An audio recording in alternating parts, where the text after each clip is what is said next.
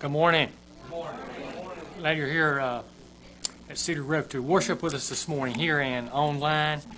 The ones to be in prayer for today and this week, Catherine and Travis, Mike and Donna, Roger and Merle, Marty and Anita, Carl, Jay, Kathy, and Tabitha. We're going to do a couple of songs, special music, and then we'll get our pastor up here after that. Let's please stand and turn to 448.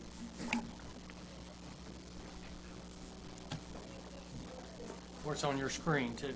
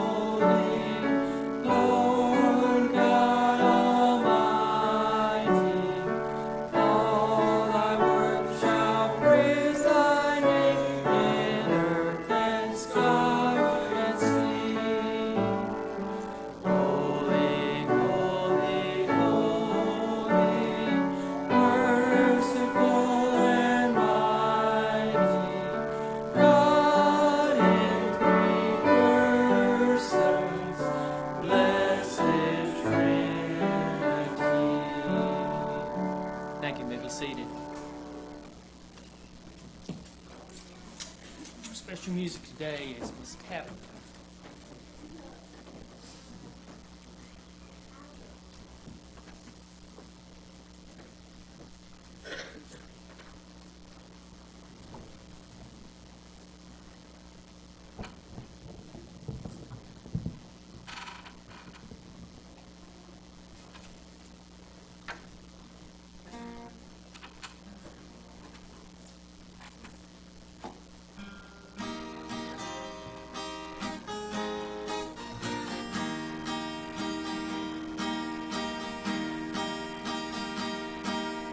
Be thou my vision, O Lord of my heart. Not be all else to me, save that thou art. Thou my best thought, by day or by night. Waking or sleeping, thy presence my light. Be thou my wisdom, and thou my true word. I ever with thee, and thou with me, Lord. Thou my great Father, and I thy true Son. Thou in me dwelling, and I with thee one. Riches I heed not, nor man's empty praise. Thou mine inheritance now and always. Thou and my only, first in my heart. High King of heaven, my treasure thou art. High King of heaven, my victory won. May I reach heaven's joys, O bright heaven's sun. Heart of my own heart, whatever befall, still be my vision, O ruler of all.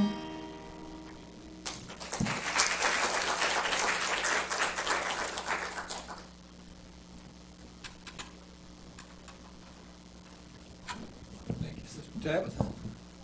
Larry, even thank you. Ain't pay me no mind. Good to see y'all this morning, man. Getting back kind of normal here in here. That's good to see. Good to see some faces I haven't seen in a while. We're going to have children's church, Dawn. Okay, the kids that want to go to children's church can follow Miss Dawn there out. And again, it is good to be here. And I tell you what, it's a lot easier preaching to people. And we've had some people coming all along, but it's. I know they've thought, man, Marty's just angry at me, but we can spread it around a little bit, today. So that's good, and good to see y'all.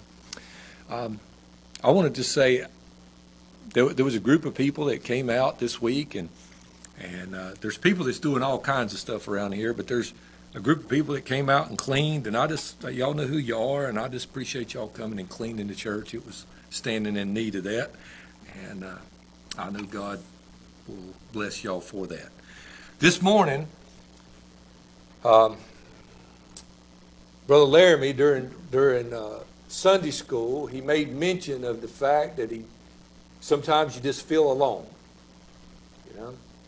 And he and I had spoken about that a couple of weeks ago. If you've been watching the Wednesday night services, I actually spoke to that one night about Paul being in prison and Christ coming and standing beside of him. And it's so easy to get to where we just feel like we're just all alone. And just the world we're living in today here in America, and it's not just in America, by the way, it's worldwide. I have friends all over the world, and everybody's suffering at some level with the things that's going on. But it just seems like sometimes we're just backed all the way up into the corner, and where is God in all of this thing? You know what I'm saying? I mean, where in the world is God in America today? You know, and we ask those questions. Well, today we're going to look at something in the book of Revelation. So I want you to take your Bibles, you turn there to chapter 14. And I want to say this, I kind of mentioned this last week, I think. chapter 13 and chapter 14 is almost parenthetical, and I hope you understand what that means. It's like there's something going on, and then there's like a parentheses, and it kind of gives you some information. It's not completely parenthetical, but it's giving you some information about some things that are happening during the tribulation period. Okay, and so today this passage is it's actually going to start out at the midway point of the tribulation period, and it's going to go all the way to the end of it. It's going to give us some information about both of those things. But that's not necessarily the way I want to preach it, so we're just going to look at it. Everybody with me in chapter 14 this morning? Amen. All right, I'm going to just read to you the first 5 verses, and then we'll go from there, okay? So if you would, chapter 14, verse 1. And I looked, and lo, a lamb stood on Mount Zion, and with him 144,000, having his Father's name written in their foreheads. And I heard a voice from heaven, as the voice of many waters, and as the voice of a great thunder. And I heard the voice of harpers harping with their harps. And they sung, as it were, a new song before the throne. And there were 4 beasts and the elders, and no man could learn that song but the 144,000 which were redeemed from the earth. These are they which are not defiled with women, they are virgins. These are they which follow the Lamb wheresoever he goeth. These are the redeemed from among men, being the first fruits of God to the Lamb. And in their mouth was found no guile, for they are without fault before the throne of God. Now, as we look at this, a lot of questions come up, I'm sure, and I'm not going to deal with all of those questions, I guarantee it. But these 144,000, if you think back several weeks, let me get my tail there caught. If you think back several weeks, we talked about these 144,000, and we pulled up to this place right here, and I gave you some information about this group of men. These guys are Jewish evangelists, okay? That's what they are. They're 144,000, 12,000 from every tribe of the tribes of Israel, not of the tribes of the United States, not the lost tribes over in England, but the tribes of Israel, okay? And the Bible is specifically clear about that. Don't let nobody try to fool you about who these people are. They are Jewish evangelists, all right? And they are on earth. And we talked about that, like I say, a few weeks ago, and I'm just wanting to joggle your memory a little bit. We talked about these guys. God supernaturally protects these 144,000 evangelists during the tribulation period. So they're not dead at this point, okay, because there's people that say they're dead. They're not dead. They are, God is showing you a picture of them. Oh, me. They're on earth. The very last verse we read, verse 5, it says, and they are on earth. It tells you twice in this passage that they are on earth. Actually, 3 times if you look at the fact that the Lamb comes down to the Mount Zion. Okay? So they're on earth. And heaven opens up to them. And we know it's heaven because we've seen that picture over in chapter 4, chapter 5, and chapter 6. The 4 beasts, and we said they were angels before the thrones of God. The 4 beasts. And then the 12 and 24 elders, that is the church that has been redeemed, and it's in heaven at the rapture of the church and the resurrection of the dead. They've all come up there now at this particular point, and they're worshiping. And heaven opens up, and the Lamb, I want you to look at this, verse 1, and I looked, and lo, a Lamb stood on Mount Zion with the 144,000. And they had his Father's name in their forehead. Okay? Folks, the Lamb of God's where this morning? He's in heaven. Where's he at in heaven? We know exactly the location. The right hand of the Father. Okay? Aren't you glad God's omnipresent? Amen. Yeah. You know, and so we see his omnipresence right here. The Lamb is actually in the midst of this 144,000 as they are preaching the gospel. Okay? As they're suffering the sufferings that they are suffering in their time. Okay? Let me tell you something this morning. Let's just make a little application. You might feel alone, as Brother Laramie said this morning. You might feel alone like Marty feels once in a while, but I got news for you. Listen to me. When you got saved this morning, if you're redeemed and you got saved, there's 3 that took residence up in your heart. And I could prove you that. The Bible tells you that. The Holy Spirit come and He sealed you. You're sealed with with the Holy Spirit until the day of redemption. Guess what? You didn't do the sealing. God did the sealing. Laramie, he makes me some green beans once in a while. My wife does too. There's some other people, but that can sealed. There ain't but one person going to open that can because my wife can't open it. Marty. Well, let me tell you something. You seal by God's hand, and it won't be opened until God opens that. You understand that? So you ain't lost this morning. If you ever got saved, you ain't lost. How's that? But the Bible also talks about God the Father taking up His abode in you. And God the Son taking up His abode in you. So it's the Trinity comes and moves inside of you when you're born again. Isn't that something?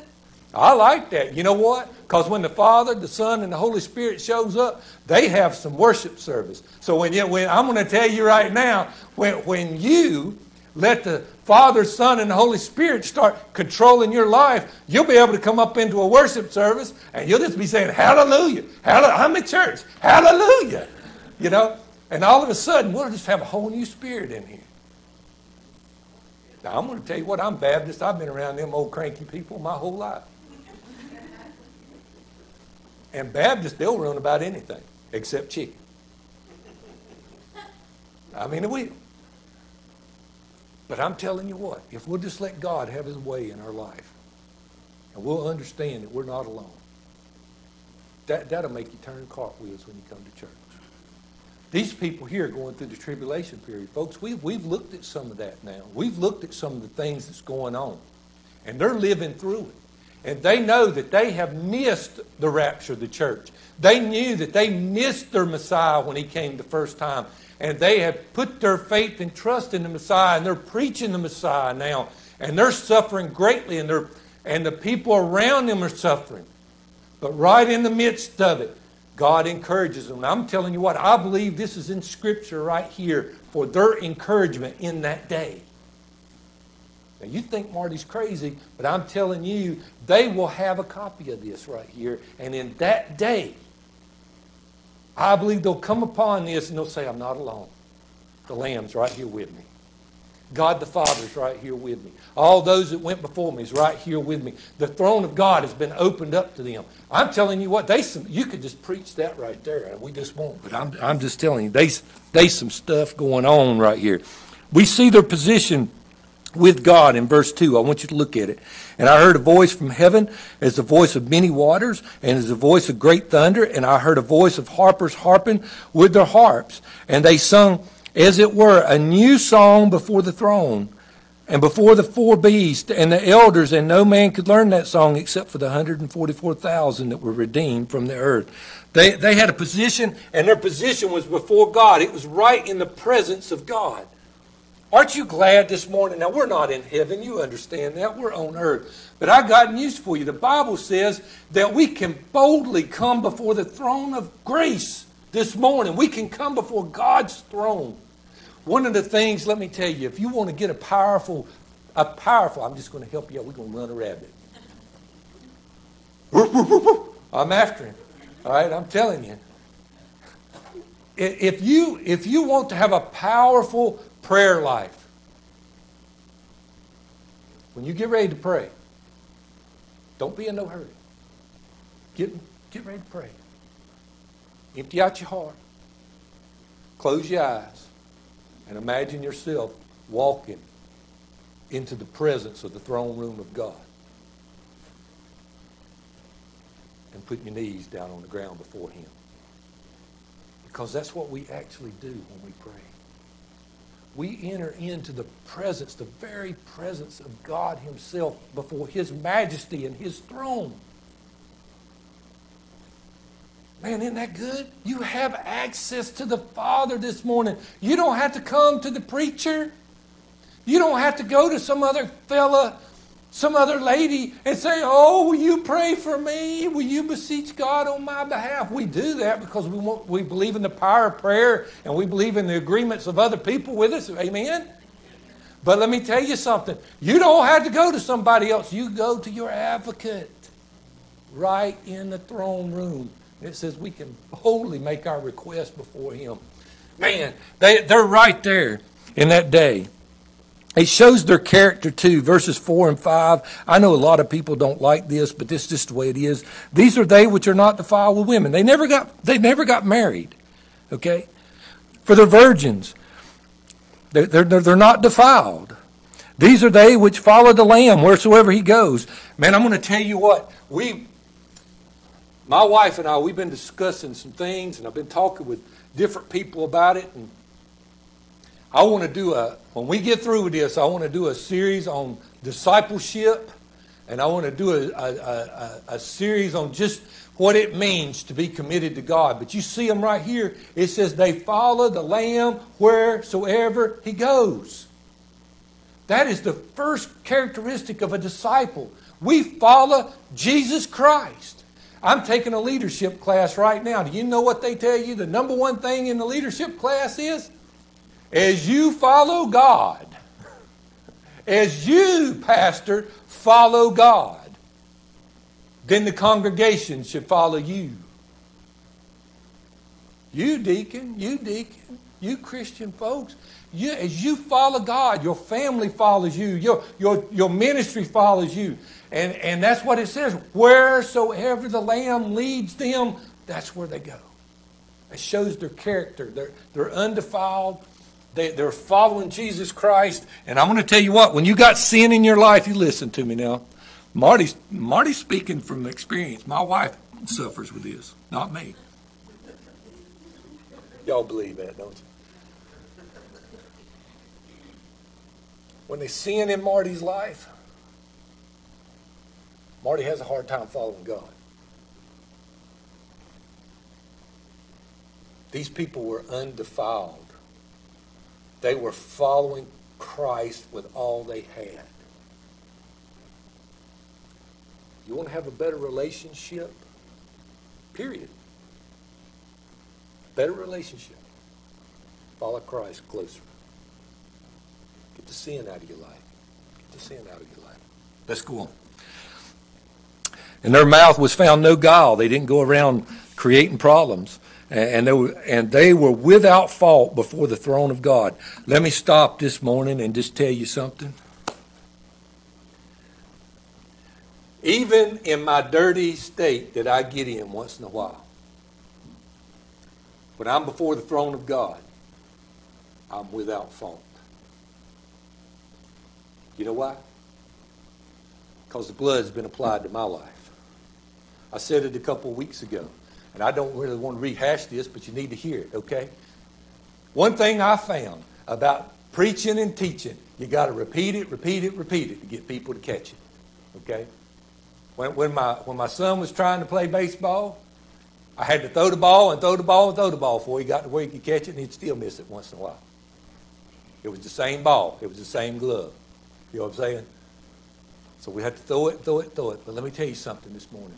We have an advocate. If you are born again this morning, if you can truly say that you belong to Jesus Christ, you have been saved by the blood of the Lamb. I've got news for you this morning. When you step up to the bar, you have an advocate between you and God, and that is Jesus Christ. And as Satan stands over there, the accuser of the brethren, that accuses them day and night, he says, and Marty did this, and he says, he's guiltless.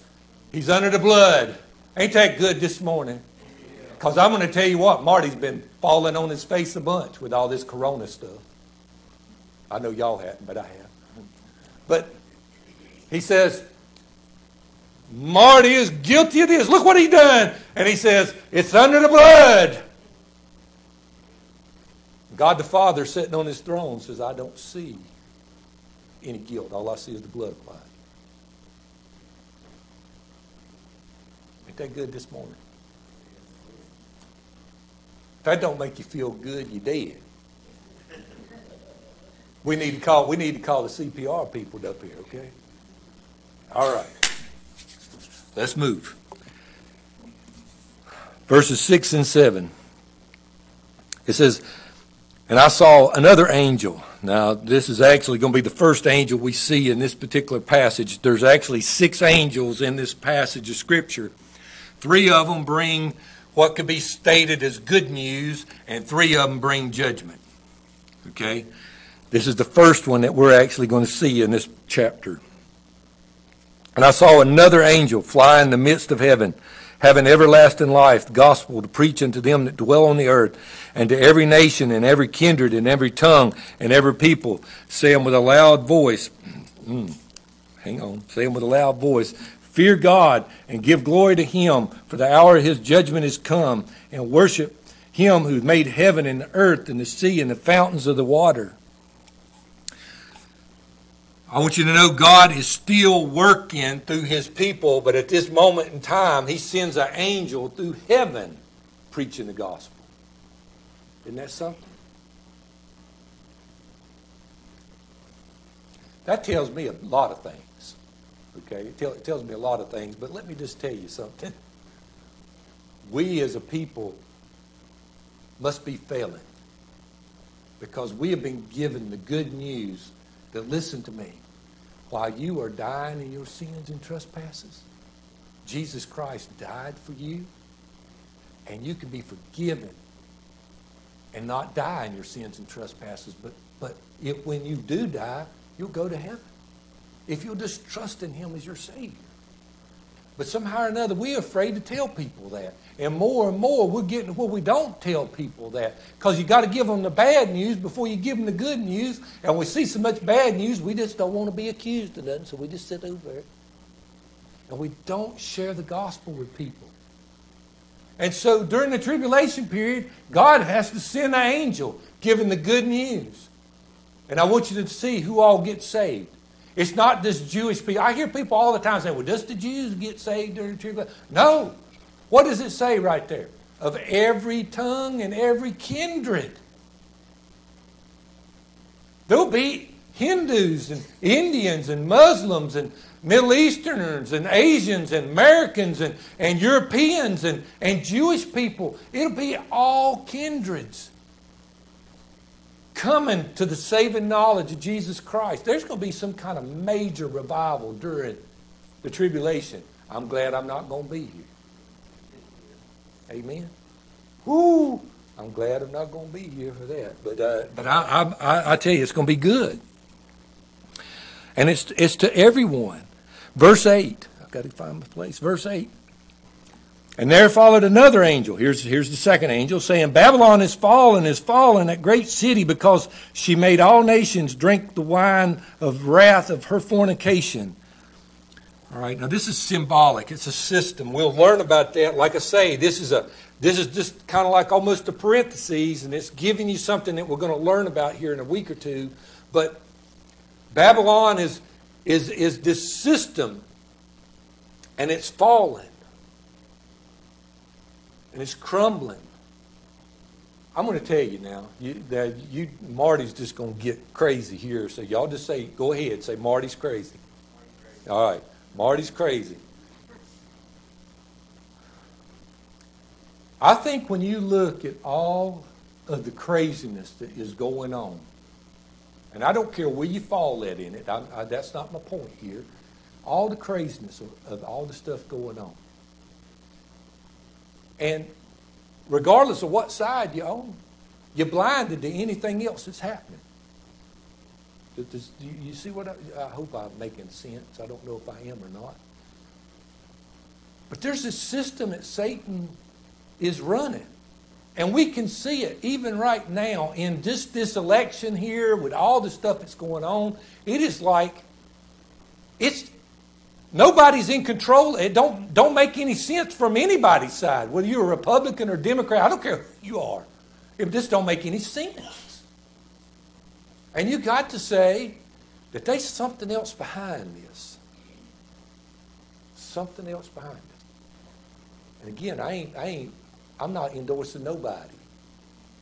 I'm just saying our world is a mess. A mess. And this system that Satan is building up is going to completely crumble. And we're going to see when we get there, the nations are going to mourn over this thing. They're going to mourn over it. All right, so let's move on. Verses 9 through 12. And a third angel followed them, saying with a loud voice, if any man worship the beast in his image and receiveth his mark in his forehead or in his hand, the same shall drink of the wine of the wrath of God, which is poured out without mixture unto a cup of indignation.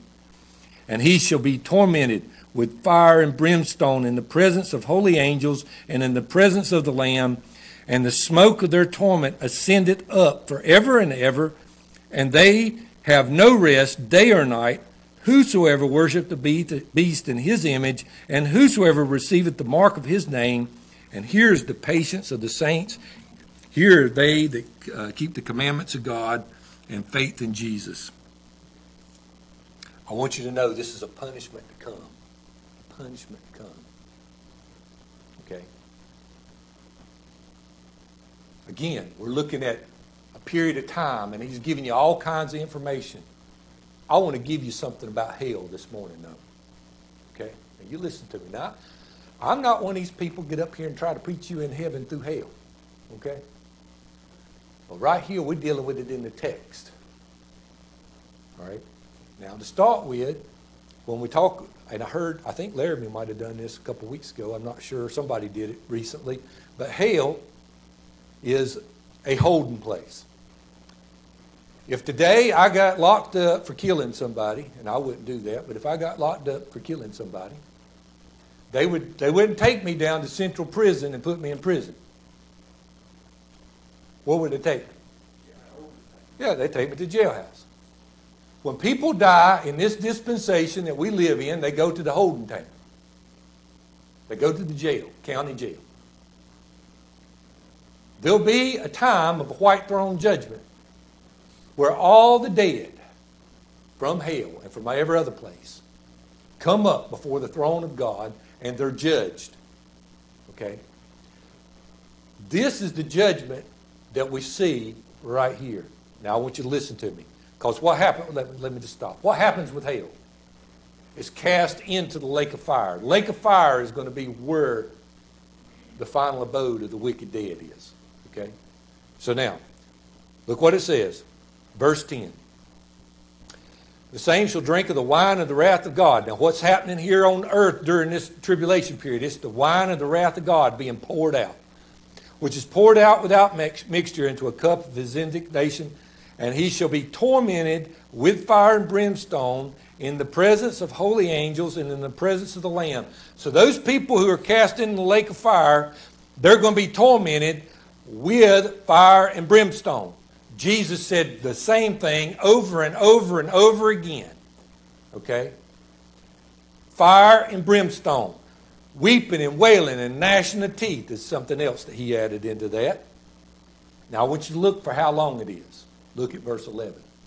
We have some people that rewrite the Bible and they say, God just annihilates those people. We have some that say, well, when you die and you're wicked, you just stay dead. What does it say right here? Look at verse 11. And the smoke of their torment ascendeth up forever, and how long? And ever. And they have what? When? Day or night. Stay with me just a minute. Don't let me lose you. Don't lose the internet. Stay with me. It is forever and ever. No annihilation. No easing up. And it is day and night. Somehow or another, in eternal punishment, people are going to see the day came up. There's 12 hours in the day. The day goes down. There's 12 hours in the night. The day comes up, and there's 12 hours in the day. And the night, they're able to keep time. They're able to keep time.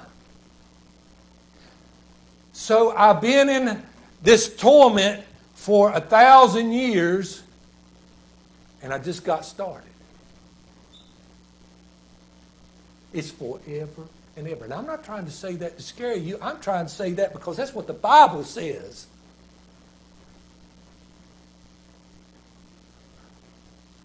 Now, I'm going to say something else because people say, well, if God's really good, He wouldn't do this. If God wasn't really good, He would have not provided a way for you to get saved. Well, you got to believe in Jesus. I know people that believe in something else. Well, let me tell you something. He made a way. Jesus said, I am the way, not one of the ways. Okay? If you want to go to the Father, you've got to go through the Son. No other way. He came, He gave His life. Praise be to God, He made a way. We didn't deserve a way. Marty didn't deserve a way. I'm nowhere near as wicked as some people that I know. But I'm going to tell you what, I was just as enough wicked not to go to heaven. You understand what I'm saying? I wasn't Adolf Hitler. I wasn't Stalin. But I was lost in my sins and my trespasses. And I deserved the wrath of God poured upon my life and upon me for eternity. But God, in His wonderful mercy, He reached down and He called my name and He took me by the hand and He saved me. And if you can't say that this morning, you are in jeopardy of what we just read about. Praise be to God. I'm glad He gave me a chance. He may be tugging on your heart this morning. He may be speaking to you this very morning, saying, come to me.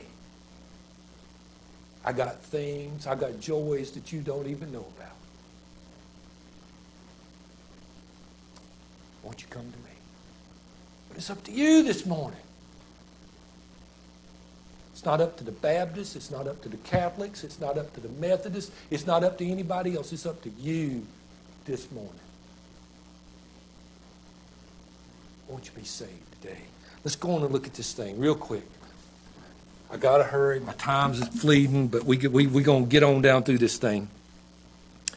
Verse 13, and I heard a voice from heaven saying unto me, Write, blessed are the dead which die in the Lord. From henceforth, saith the Spirit, and the rest of their labors and works do follow them. I want you to know something this morning. Whatever you labor in as a Christian, you might think you're alone. You might think you're wasting your time, but God is keeping a record of it.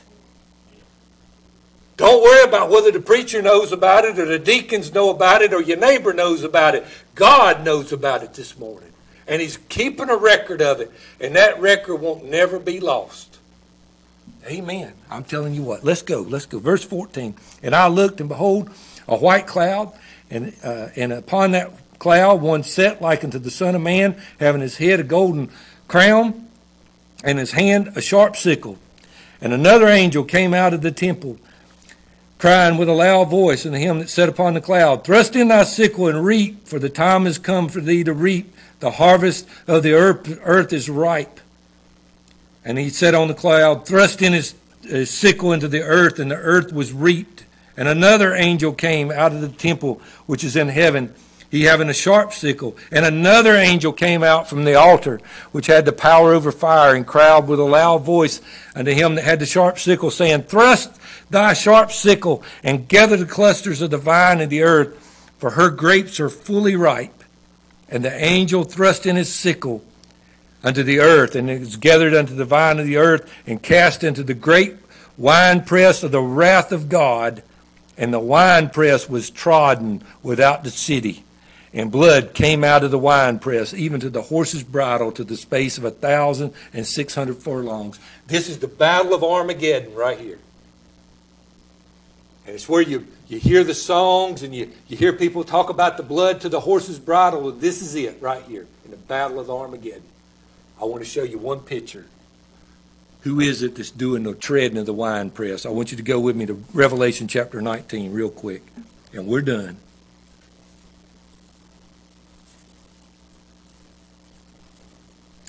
Look with me in chapter 19, verse 11. And I saw heaven open, and behold, a white horse, and he that sat upon him was called Faithful and True, and righteousness does he judge and make war. His eyes were a flame of fire, and on his head were many crowns, and he had a name written that no man knew but he himself. And he was clothed with a vesture dipped in blood, and his name is called the Word of God. This is Jesus Christ right here, and that's exactly what we just read about in that last verse, the Battle of Armageddon. He comes and he treads the winepress alone. He alone. Are you ready for that? Are you ready? You're going to be with him if you're a saved saint this morning. It says the armies of heavens, and the next verse is with him. Guess who's coming? I don't even like horses. I'm going to ask them, can they give me a Harley? At least a Honda. You know, I don't like horses.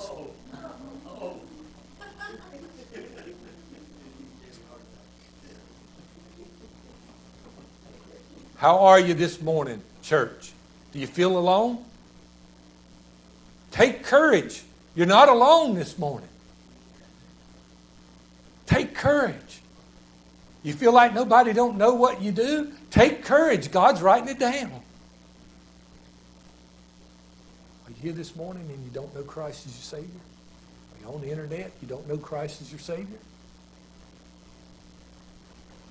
Take courage. Jesus died for you too. All it takes is just stepping out. Stepping out and saying, Lord, I'm a sinner. I believe that your son came. I believe he went to a cross and bled on my behalf, and I believe he was raised for my justification. I believe your son is God, and he died for me. Will you save me? That's all it takes. That's all it takes. A lot of people will miss it. Let's pray. Our Heavenly Father, Lord God, we thank you for this day.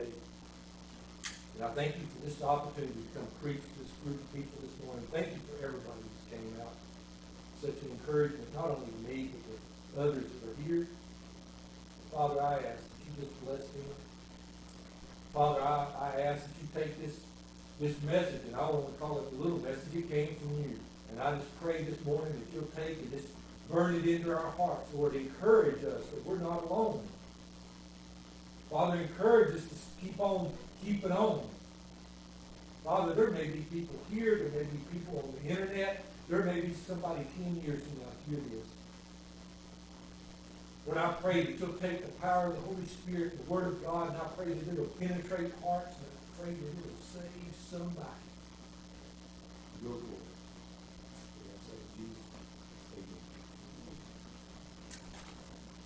We got a birthday